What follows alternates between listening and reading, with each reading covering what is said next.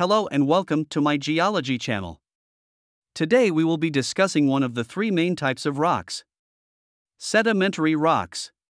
Sedimentary rocks are fascinating as they give us a glimpse into the past and can tell us a lot about the environment they were formed in.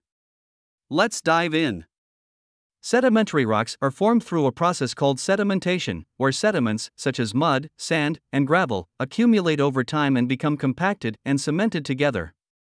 These sediments are usually transported by water, wind, or ice and deposited in a new location.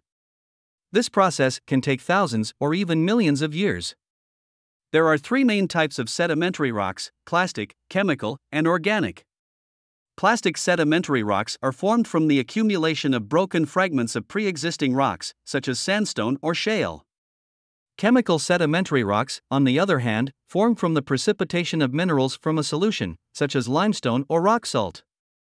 Lastly, organic sedimentary rocks form from the accumulation of organic materials, such as coal or oil shale. Sedimentary rocks can also contain fossils, which provide a record of past life forms and can tell us about the environment in which they lived. For example, finding marine fossils in sedimentary rocks indicates that the area was once covered by water. Sedimentary rocks are also important economically as they often contain valuable resources such as coal, oil, and natural gas.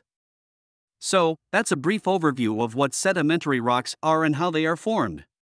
Next time you come across a sedimentary rock, take a closer look and see if you can identify what type it is and what it might be telling us about the past. Thanks for watching, and don't forget to like and subscribe for more geology content.